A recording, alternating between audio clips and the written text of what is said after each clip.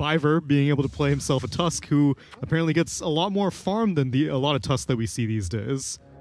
Well, start things off with the bounty rune battles, of course. Skitter and Biver trying to get in on this top one, but look at PPD. He's ready with a decay. There's no way NiP want to try and give this one up, and they will grab it top. And they move in, Team Spirit, battling the skewer back. Biver's being caught and dragged back. A couple more hits, and he's gone. Are they going to give this to Fata? No, the reflection for Ace. Grabs up first blood already. You get Metamorphosis, and then the kill potential goes up substantially. So now you have the second part of the lane. Yeah, exactly. You got to segment the whole thing, segregate it all. The supports can battle it out over there, and the cores, oh, Biver goes down. Another one. We're losing every single lane right now if you're Team Spirit. And this is where the kind of, I'm bored as playing a support. Let's do some mind games. RMN's gone in to block a camp that Saxa was stacking, but he's put himself in the line of fire a little bit there. Luckily, 9 with a torrent will stop any kind of illusory orb advance, but PPD trapped in the shards. Quick soul rip and the meta's used, so Skitter has to bail away. Not under that much pressure as they still had the Phantom Strike to jump towards the Chen if need be. But 9 has come all the way up top, and they're looking to actually fight around this, like you said, with the level 6 on Kunkka. They've got Torrent X-Mark in on top with the boat, and they've already killed off Biver and NiP, but in exchange, they'll lose their TB. Ace falls. PPD and Sax are still chasing for RMN, but he's juked through the trees. The fake little turnaround, but in comes Puck, blow them up, and Chen falls flat on his face. Go towards a tier 2 or a Roshan, some kind of big objective with Ravage, with RP ready, with meta going. You've got to fight into these as we'll watch PPD get taken down by 3 Spirit members up top.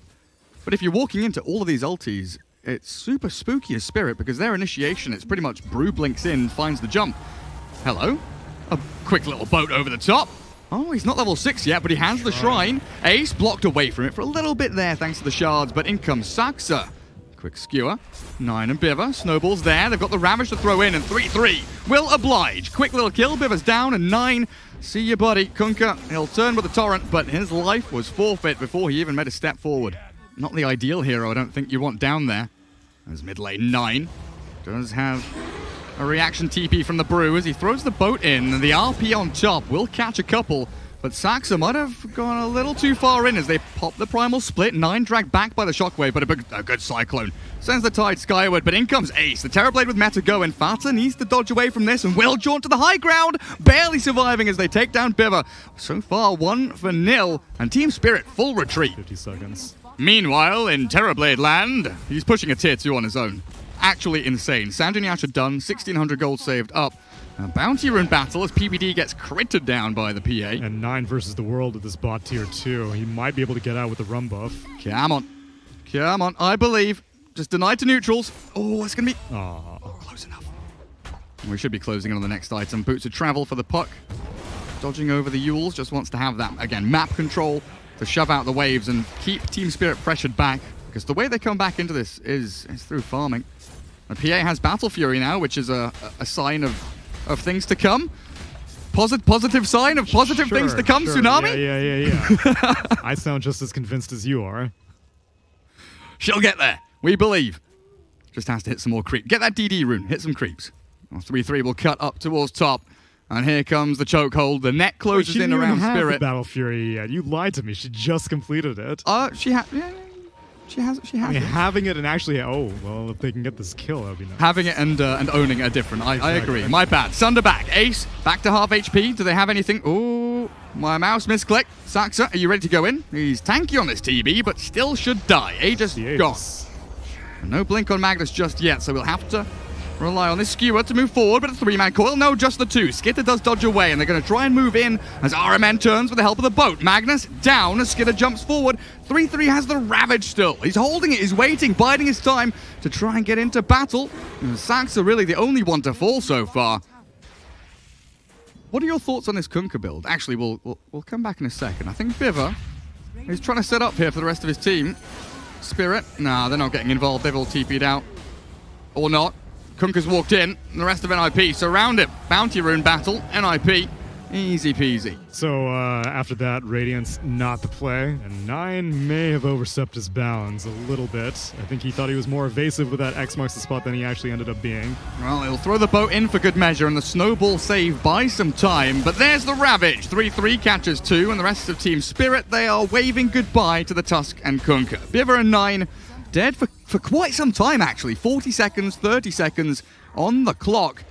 Have you seen the... Oh, I guess you have. The casual Blightstone Untied, like, gets me every time. I'm just like, why does he have that? And oh, I see.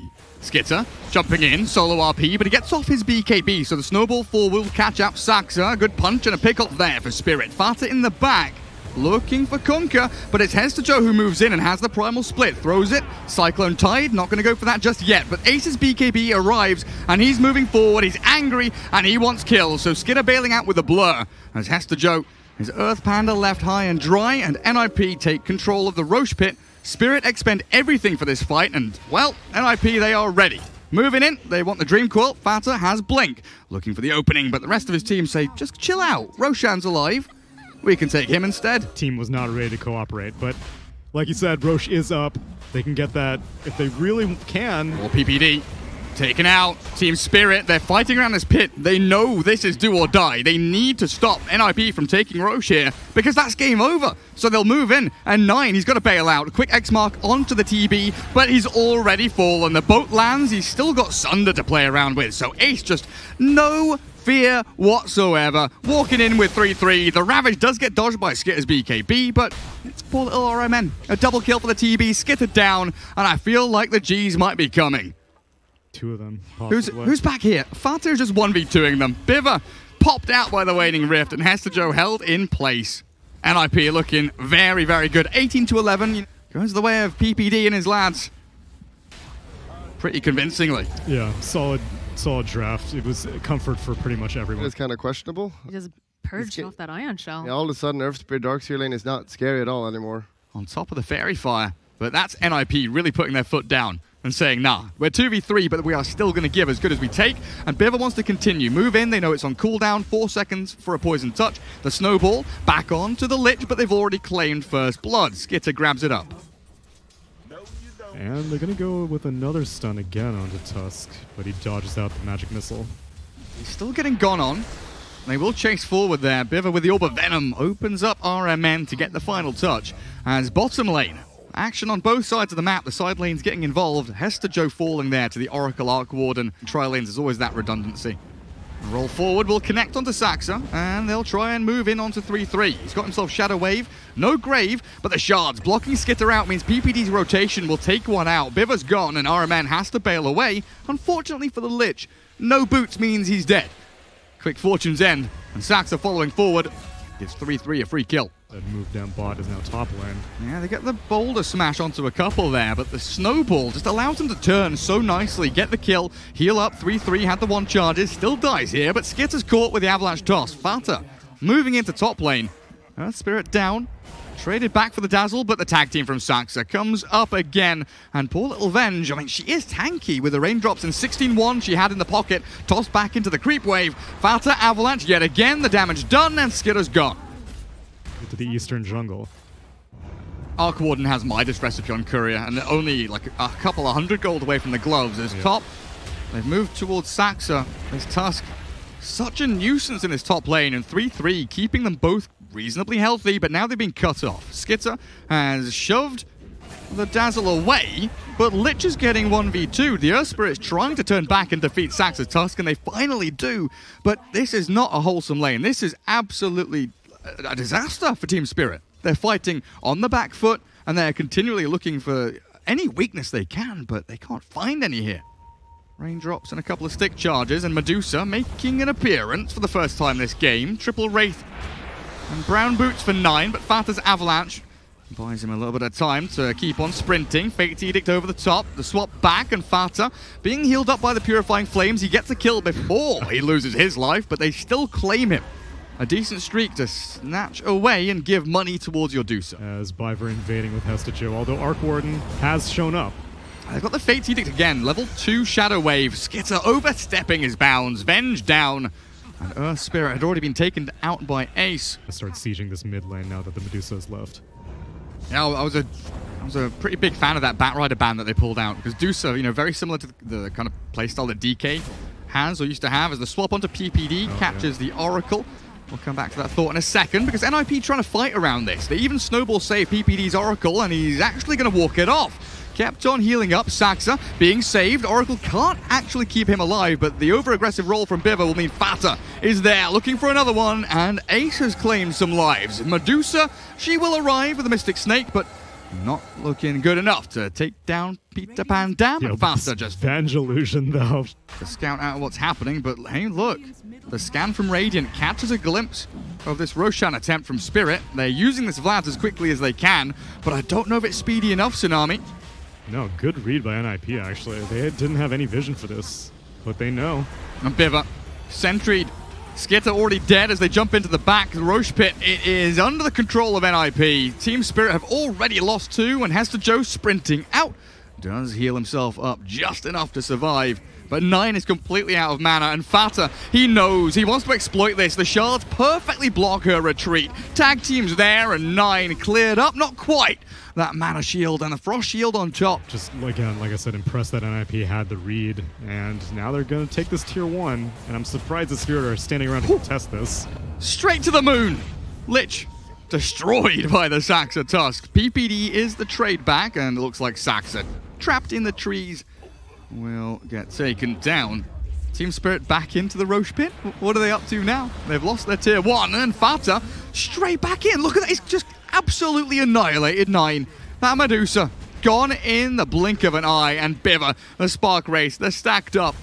They will do a bit of chip damage, but Team Spirit once again retreat mode. Pushing you really need, and they have so much map control. Who even needs the True Sight on the Necro Creep? And the Purge isn't really that useful. Oh man, 9 struggling to even handle the Tempest double. Biva definitely can't handle it. And Team Spirit, they're kind of being shredded here. Ace still has the Age of the Immortal. It will pop, but the snowball in. They've caught Dusa, but not quite perfectly, until Fata absolutely slams the door shut. The Chain Frost vacuum looking good, though. Team Spirit maybe get a couple of consolation kills until PPD throws in the false promise, says absolutely bloody not. Ace does die. The illusion's going to work, but 9's buyback here. This needs to be shut down immediately. NiP around the shrine. They are still 4v1ing 9's Medusa, and this dieback, it could be an absolute disaster for Team Spirit.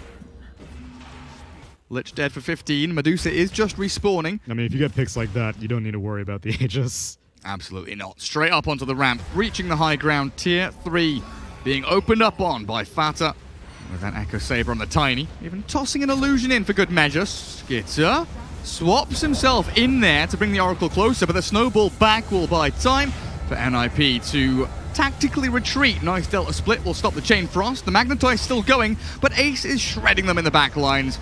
RMN's poor little Lich found by another Tempest double, another Avalanche toss as Hester Joe bails back into the base. Team Spirit hold for now. Yeah, they've got plenty to burn. You got heals from the Dazzle, you got the Greaves, you got the toss back on the bench. And that's a dieback for Skitter now, dead for 70. And NiP back into a 5 versus 4 scenario. Tier 3 absolutely shredded. Biva rolls in, looking for the Dazzle, potentially kicking back.